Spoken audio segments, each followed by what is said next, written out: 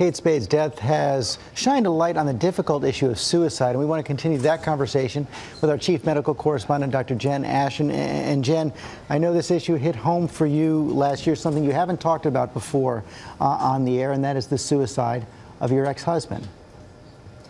Right, George. And you know, there's so much that we can talk about in terms of prevention and how complex a disorder suicide is and how we still don't understand a lot.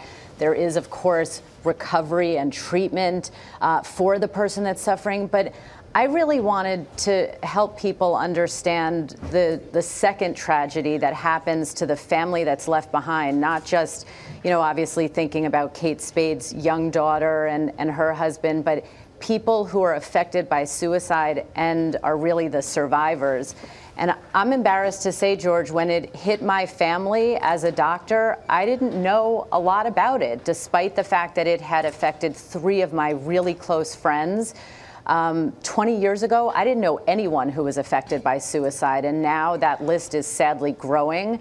But you know, it leveled us. It leveled me. My children were 16 and 18 at the time, and I was totally unprepared for the physical and emotional trauma that comes in the wake of that. And I can only imagine how difficult it was, not only for you, but for your children as well. And I do understand that they okayed your decision to come talk about this today. How did you all get through this together?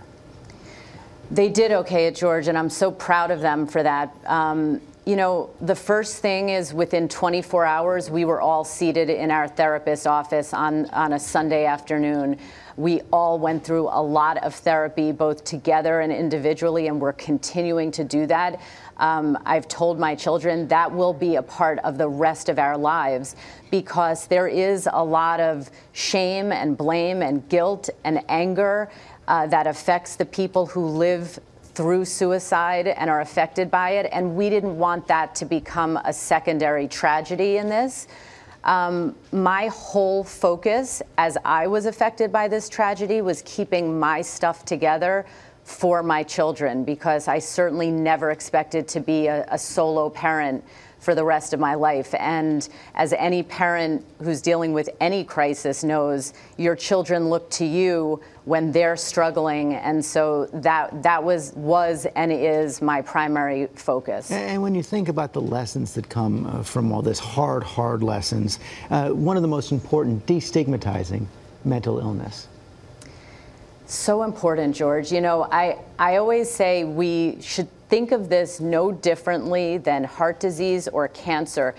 But mental illness does not discriminate. You know, my ex-husband was a physician. I'm a physician. For us, it came out of the blue. Sometimes there are warning signs, but this affects everyone. And having that destigmatization is key so that we can bring awareness in a way that doesn't just happen when this affects a celebrity and is more proactive and not reactive.